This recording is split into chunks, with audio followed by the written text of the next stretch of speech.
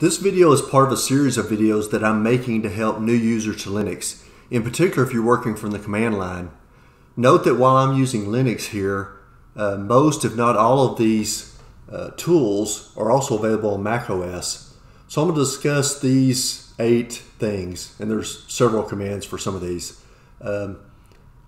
Locate and find I use on a weekly basis, or at least locate I do, and often find. Some of the others I don't use as often, but I think everybody should know these basic ideas. So for locate, my distribution of Linux, which is OpenSUSE, does not have the locate command automatically installed. So I had to install the mlocate package. Okay. Now, depending on what distribution of Linux you use, you'll have a different package manager. So look at that and figure out how you would actually install this. Once you install it, it should configure itself such that it rebuilds an index of the files on your computer every day. Not the content of the files, but the file names.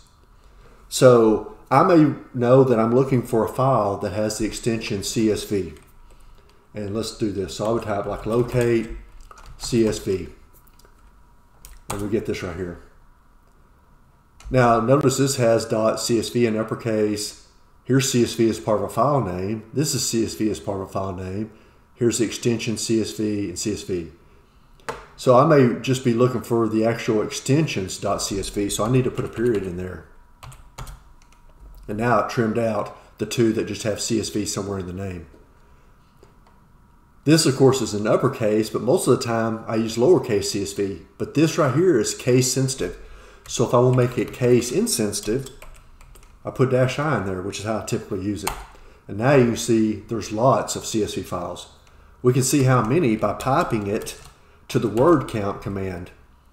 So WC-L to count the lines, and it says that there's 2,116 lines, which means that many files with that extension right there. Now if we go back and look at what I had a moment ago, when he says it has these 3 files, but if we look in this directory, which is right here, where other videos over here, that file is not there. So what I had done earlier today was I created this file, then I rebuilt the database, and then I deleted this file. But since the database hasn't been rebuilt, it doesn't know this file doesn't exist anymore. So what I can do is that when I run it, I put the -e option there, and then it checks for each of those files to see if it still exists, and you can see this is not in the listing. So that's helpful. If you know what a regular expression is, we can use those as well. I made a video recently in which I discussed regular expressions, in particular with regard to using Vim, but we can use those ideas here as well. So I can do this, --regx, and I can give it a pattern that I'm looking for.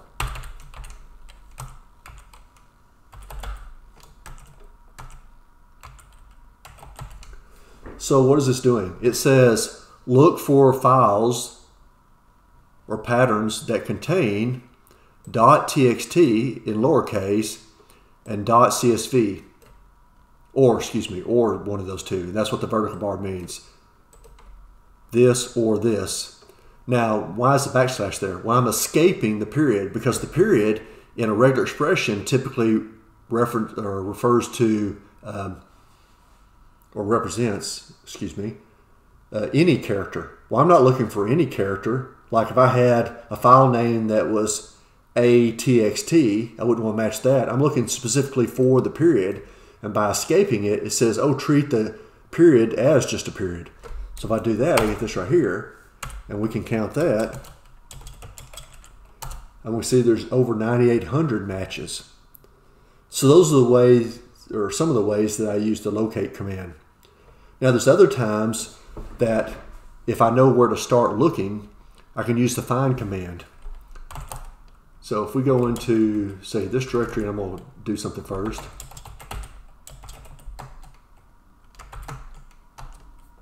So I had built the structure earlier, and I've modified it since then, but we want to start with the fresh one. So these files are in this directory. It has a couple of subdirectories. They also have files. I'm typing log, but that won't mean anything on your computer because it's an alias on my computer. So whenever I type log, it really just does ls space dash HOGTR capital G. So I'm going to type log D1. Oops, excuse me.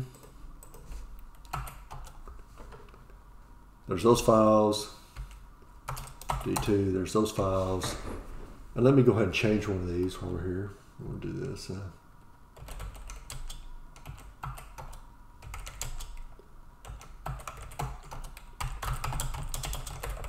I'm putting that inside one of the files. Excuse me.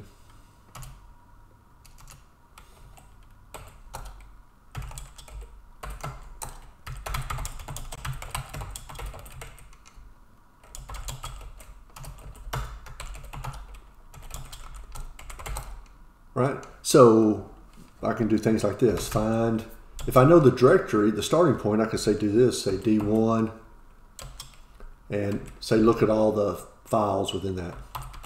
So type is F for file, and it shows those files right there. If I said type D, it would show me directories, but the only thing it finds in this path is just D1 itself. And I can do the same thing for D2. If I want to start where I'm currently at, I'll instead just use the period. And now I do it, you can see it finds the directories D1 and D2, which are in, as part subdirectories of where I'm at. I can look for the files, and there they are. Now, lots of times I'm looking for something, a particular name, so I can do this, find dot dash name, say star dot HTM. It found one match. Well, if I want to make it case insensitive, because right now it's looking specifically for lowercase HTM, I can use the I to ignore case, and you can find there's two matches. If I think that there might be some files that either have HTML or HTML, I then could put a star here to wildcard it, and it turns out there are. All of these have .htm as part of the file name. Now, lots of times when I find a file, I want to do something to the file. So one of the things you notice here, let's go back to look at this, is these file permissions. This is a text file, that's a text file. CSV files are in the text format. HTML is really a text format. So really I would want the file permissions to be readable and writable for me, readable for people in my group, and readable for everybody else. Let's do a long listing to see more. And you can see this file right here has read, write, and executable permissions for me, readable and executable permissions for everybody in the users group, and readable and executable for everybody else. At home, I have a Linux computer and I have a Windows computer. And so sometimes I back up files from my Linux computer onto an external drive, and then I want to be able to access those from my Windows computer. To do that, I need a file format that Windows recognizes, and so I use NTFS. The problem with that is, though, it doesn't maintain Linux file permissions. So when I copy Linux files to that hard drive and then copy them back, I get something like this. So I may want to change those. Now I can use chmod individually and type 644 file.txt. And we see that did what I wanted, but maybe I want to do that to all of the files, including the subdirectories. Before we do that, though, let's talk about what does this mean. Well, it turns out this number right here is in base 8. I want to have readable, writable for me, but not executable. And then I want to have readable for everybody else and readable for everybody in the users group.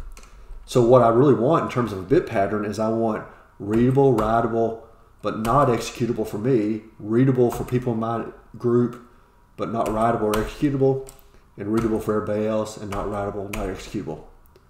Well, this right here is binary for 6, and that's binary for 4. So that's what that is. Okay. So now let's change all those. So I can find things. So I'm going to find dot dash iname, say star dot htm, or excuse me, txt. We'll do that one first. And now when I find one, I want to apply change mod to it. So I do dash exec, that's part of find, and then you use the command you want to apply to it. Change mod 644, and then in place of the file name, like I had here, I'm going to use the curly brackets, and then I need to terminate the line. So I'll do that right there.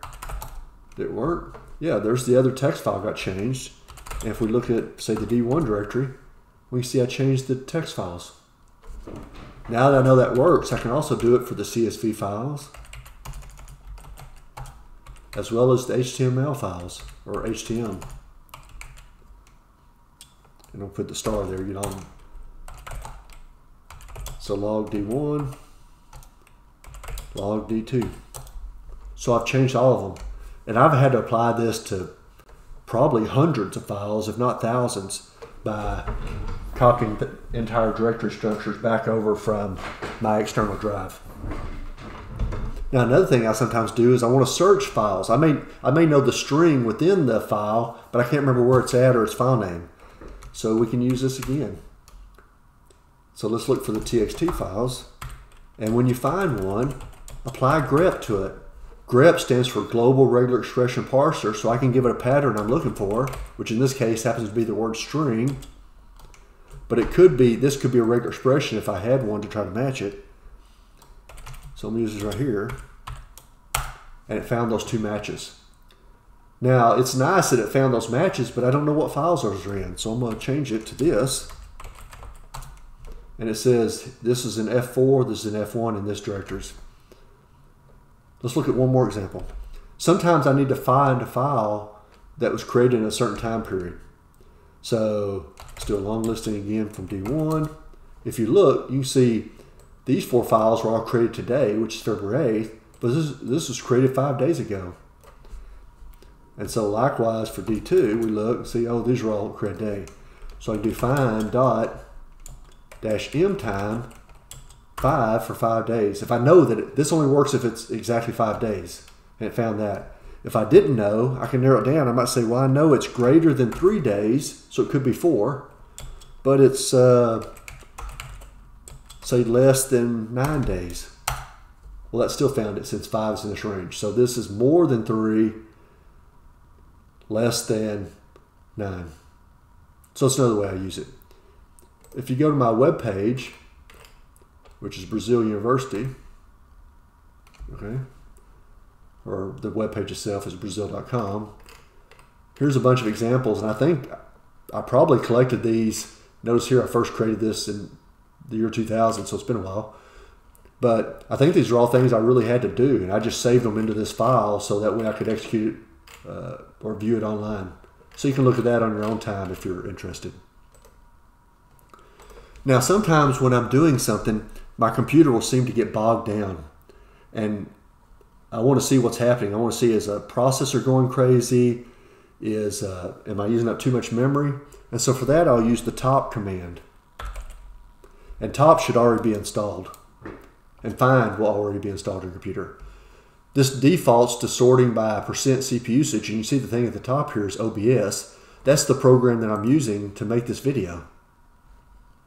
So I have it configured to use a lot of CPU power because I'm not worried about it. But if that was a problem, this would be how I would see it. If I want to sort by memory usage, which is high here, I need to use capital M. So I'm going to press Shift M, and you see Firefox is using 15% of the memory. You can look over here and see I have close to 8 gigs of RAM, 2 gigabyte swap file. So it's really more like 10 gigs in terms of total space. I can go back to CPU power sorting. So it's capital P, so I'm going to use Shift P to get there.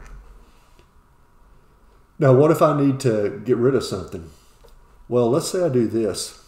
Now, this is fine. Well, before we do that, let me show you a couple more things for this. Here's showing the user as Brazil or root because I'm using my home computer. But what if you're at work and you're one of 10 people who use the same computer? Well, it might be helpful, to say just show user Brazil if that's who you are. And now it's just my stuff. And now use Q to quit.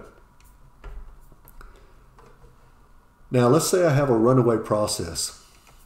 So let's look at this program. So here's a C program I wrote earlier.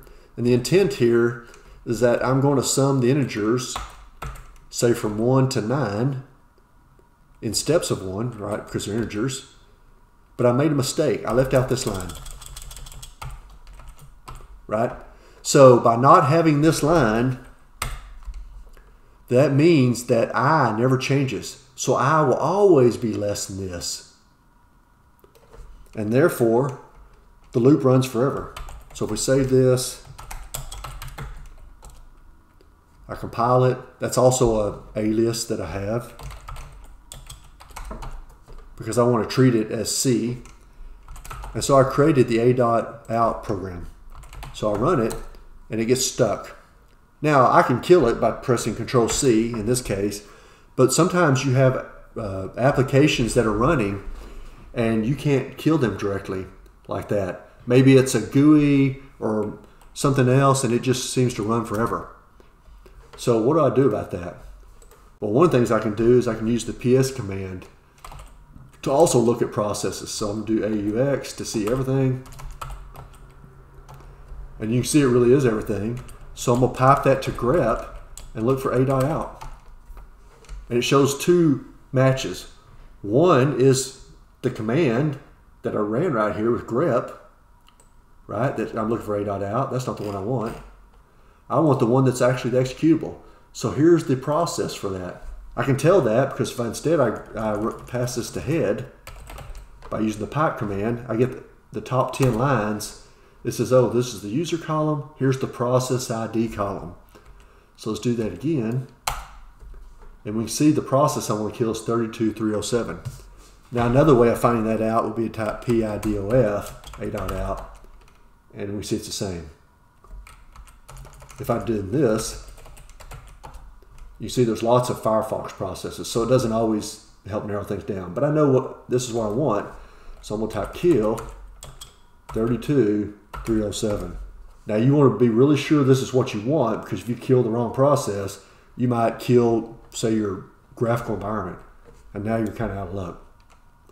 So I do that, and watch it over here. I killed it.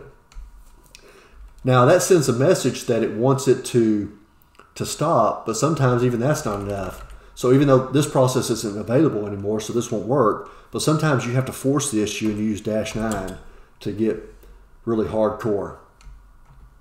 Okay? Now I showed you top, but if you have a computer that you can install things on, you may want to use a newer application that does sort of the same thing. And I'm going to show you htop. Now htop will also let me get limited to user, a particular user if I want, but let's just see what it looks like without it.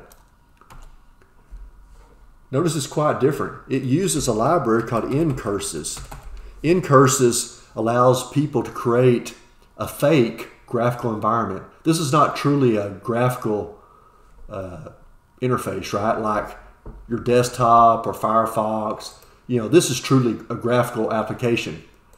This is a text-based application that looks sort of like a graphical application, and it's done using ncurses.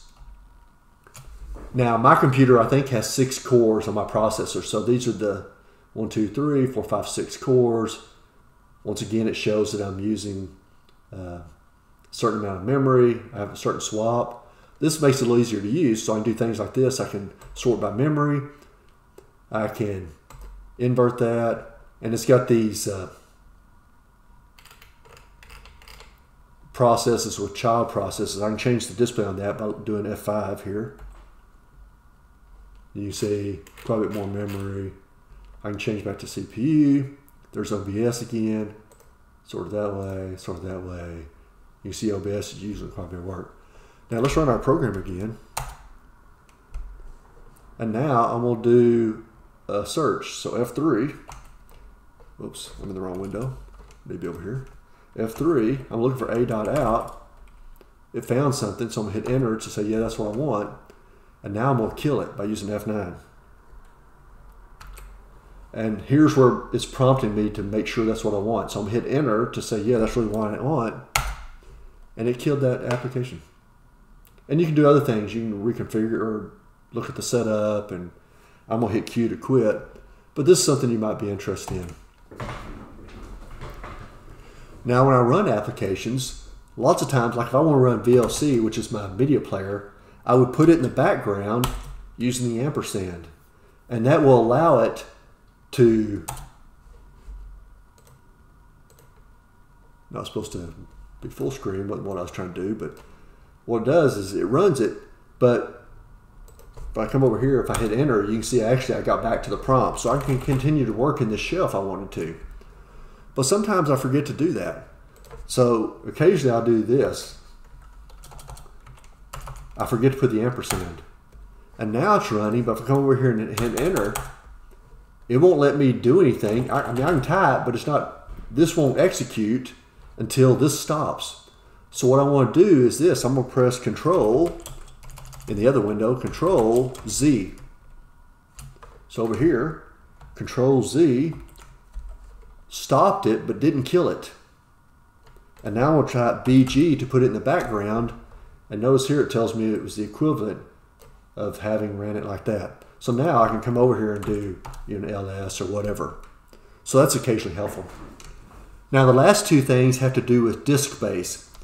A couple months ago I had a hard drive failure and had to replace my hard drive, but I made the mistake of not buying a much larger hard drive. So I'm always checking hard drive space. So I can do something like this, DF, and it shows me some stuff. In a moment we'll see how to make this easier to read. DF-H will give me a human readable form.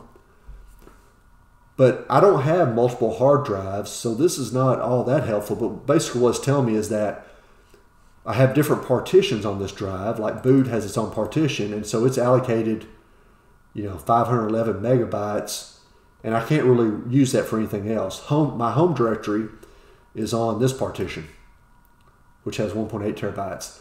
Now this 1.8 is if you count blocks as 1024 bytes, or 2 to the 10th power. If you want to see it in blocks of 1000, assuming that's what it was, you can use capital H. And see, now it claims it's 2 terabytes. Now typically what I actually do is I put the dot here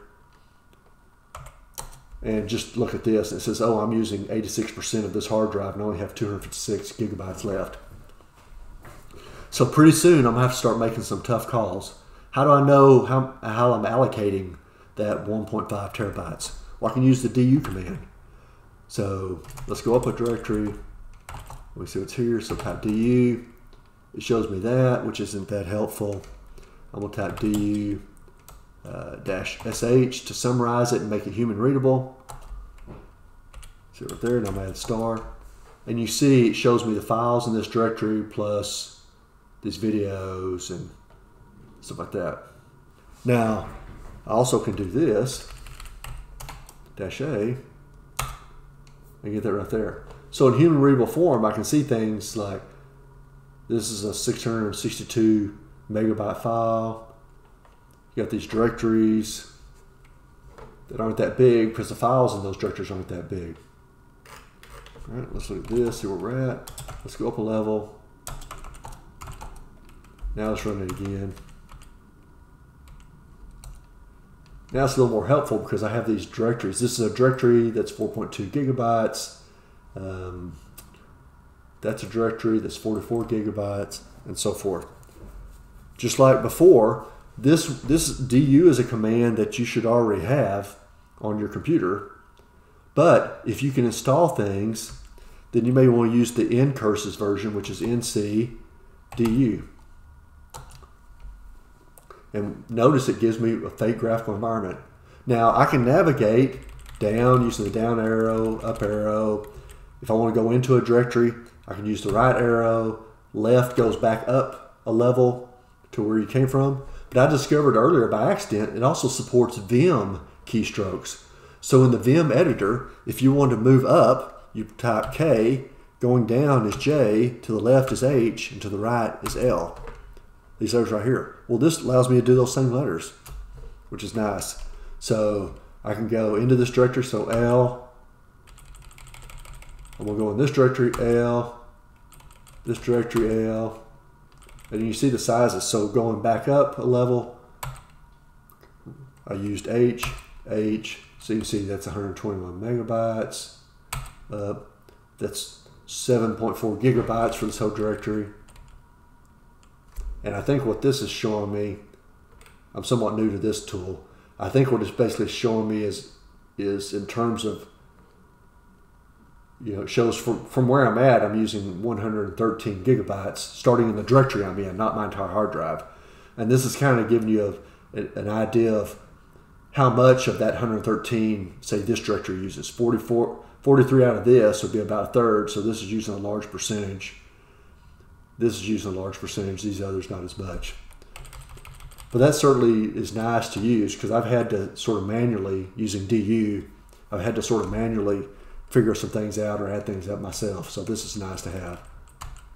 Like I said, you can move around.